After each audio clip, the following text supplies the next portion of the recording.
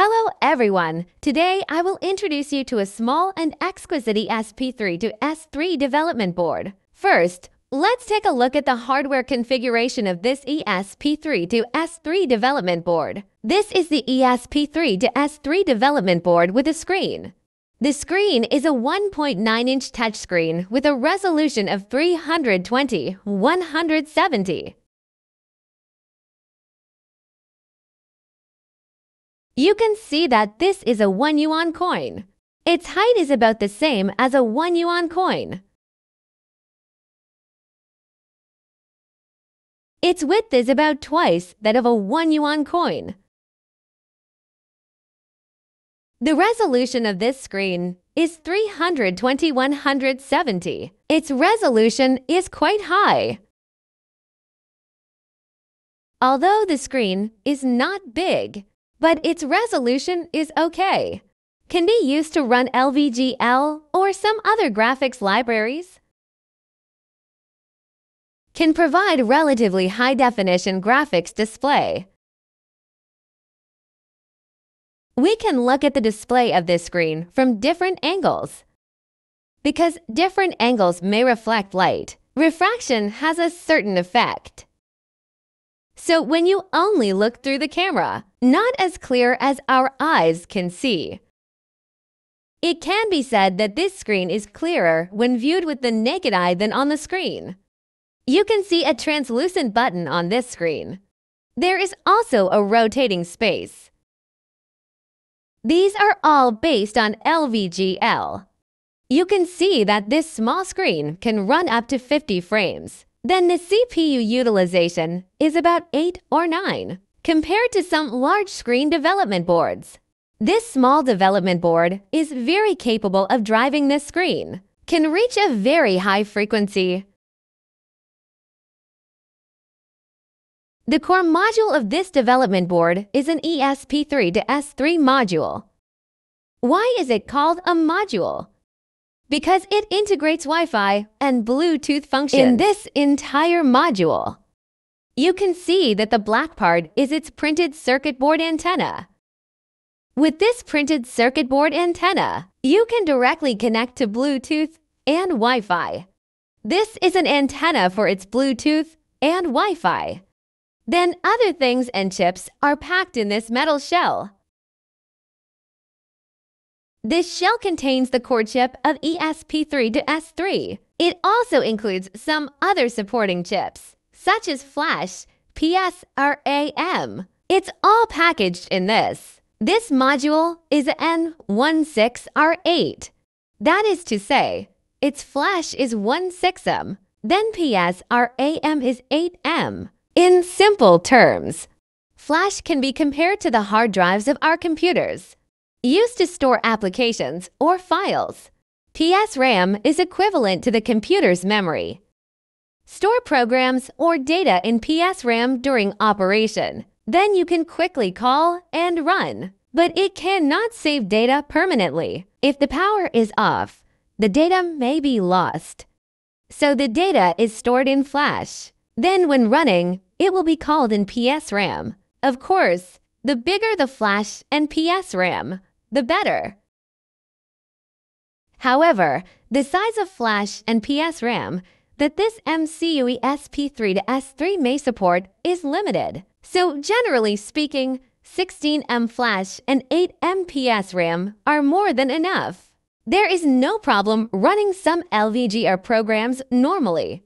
For example, a LVGL application running on such a large screen, 16M flash is enough. You can see, we used a larger picture.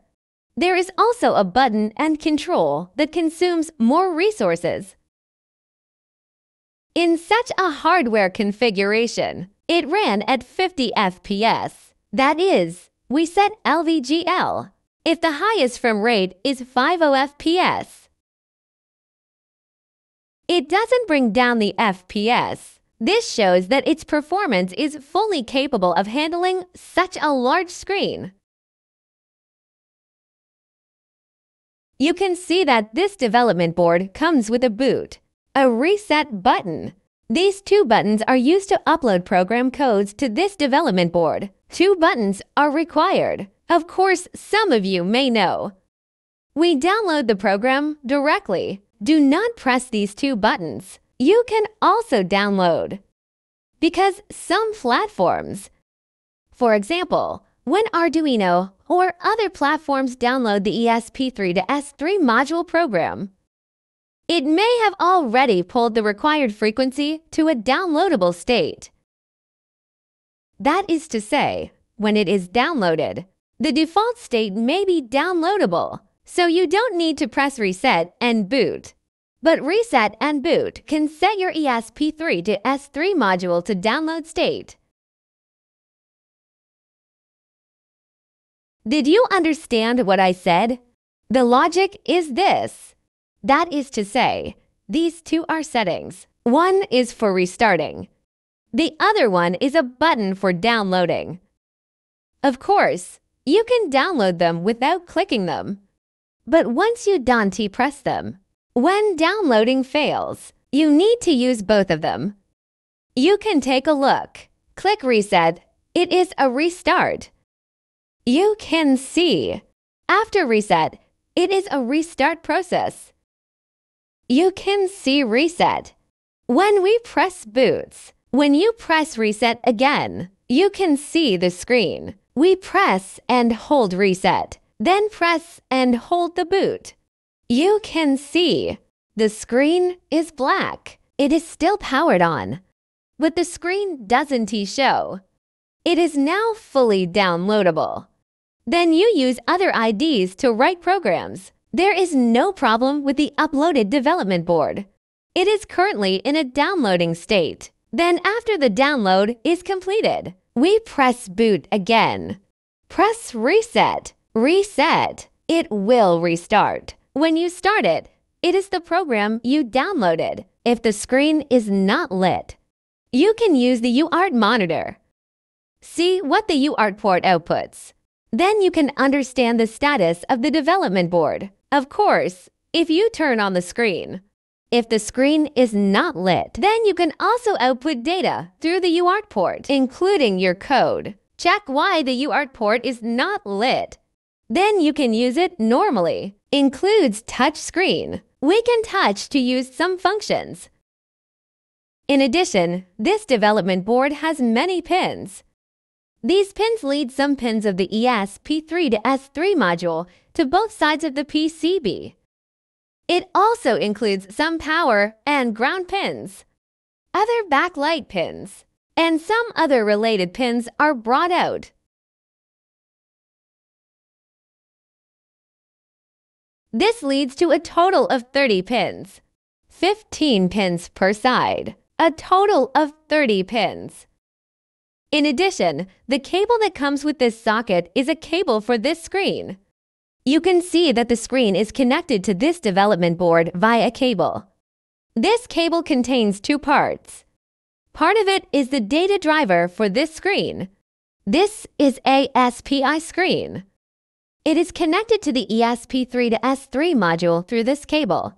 It also includes a touch section. The driver of the touch part is also integrated with this cable. In other words, this cable is the entire screen, including a touch function cable. In addition, you can see that when this development board is powered on, this light is on. We press reset. This light is always on. We unplug the power cord. Unplug the USB. You can see that the light is turned off. That means there is no power supply. If the light is not plugged in, this light is not on. Check if there is a problem with the power supply or the development board is faulty. When plugged in, this light is on. Generally speaking, we use USB for power supply. The standard low voltage for USB is 5 volts. Normally, it works.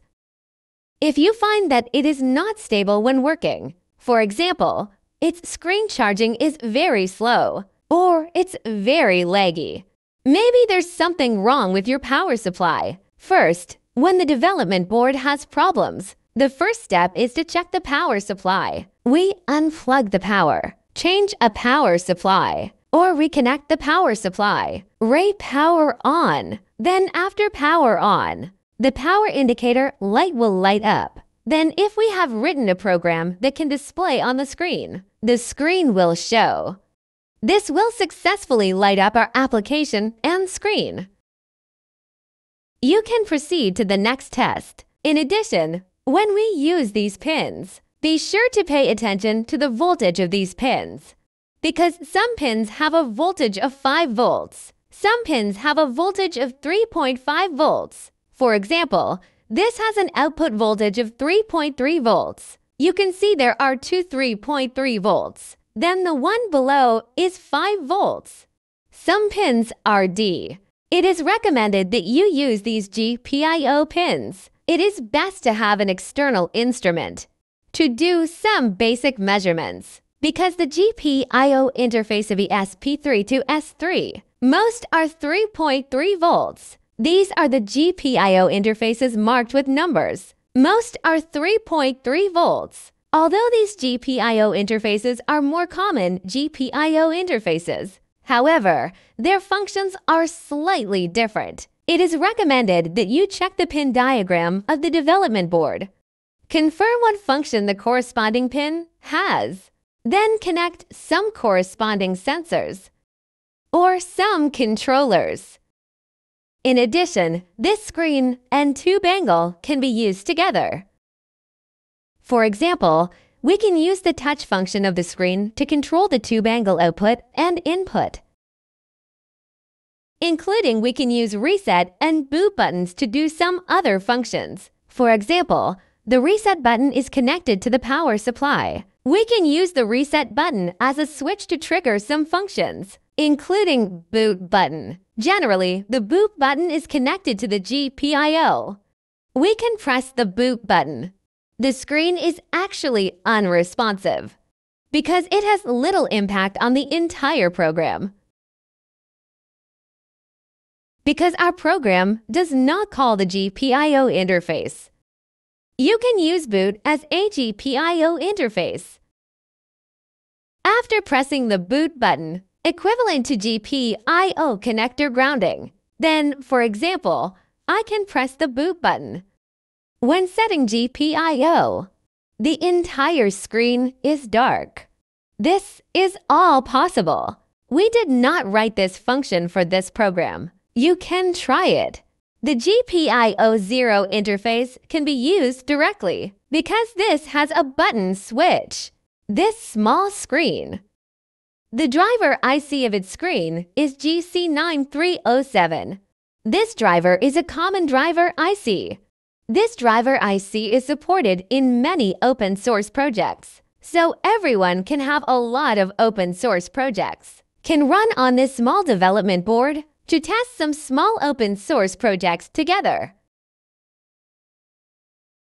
Or some other interesting small programs. In addition, this development board, although relatively small, but its hardware configuration is already very high. For ESP3 to S3, 16 meters flash and 8 meters PSRAM, it's completely enough. In addition, its screen is relatively small, but it will drive very fast. Compared with some larger screens, it has its own unique advantages. That's it for today's video. We introduced this small board. If you are interested, you can try it. Okay, thank you for watching.